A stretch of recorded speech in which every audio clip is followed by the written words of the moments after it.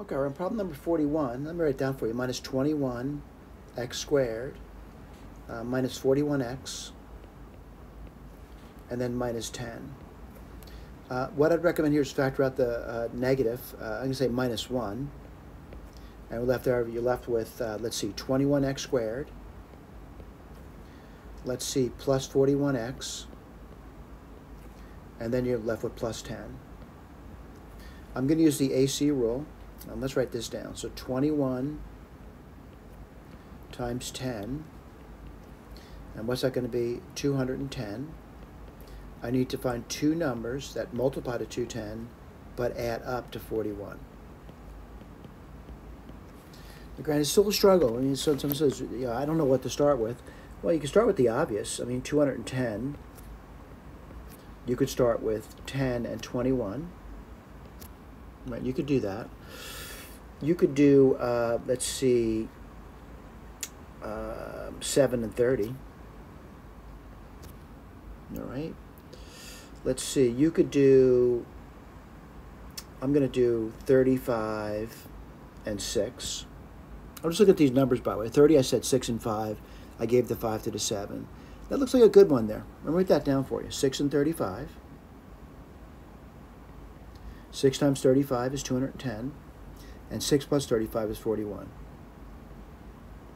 I'm ready to rewrite this problem over here. Minus 1 times, and what do you get there? You get 21x squared. I'm going to break the 41 into those two terms, by the way.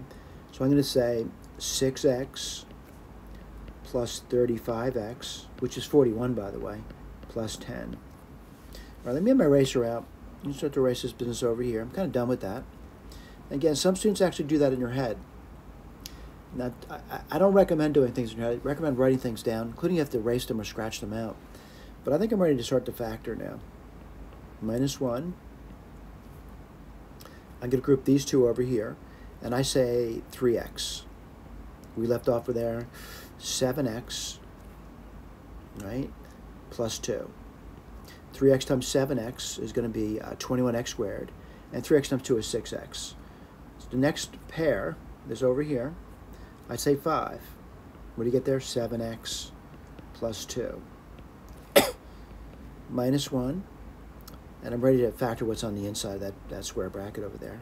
7x plus 2. And 3x plus 5. What does this give you? Minus 7x plus 2, 3x plus 5.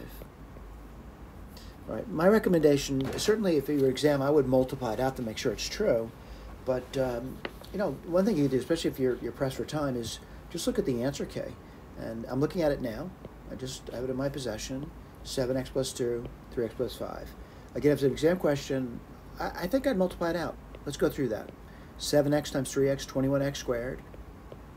Then you get 35x. Then you get 6x. And you get 10. And if you did that, you get minus 21x squared. This is a check. 35 and 6 is 41, so you get minus 41x, and I get minus 10. Do we get back what we started with? And we do. And that's what's the important thing, is the factorizations are going to give us back what we expected. Thank you.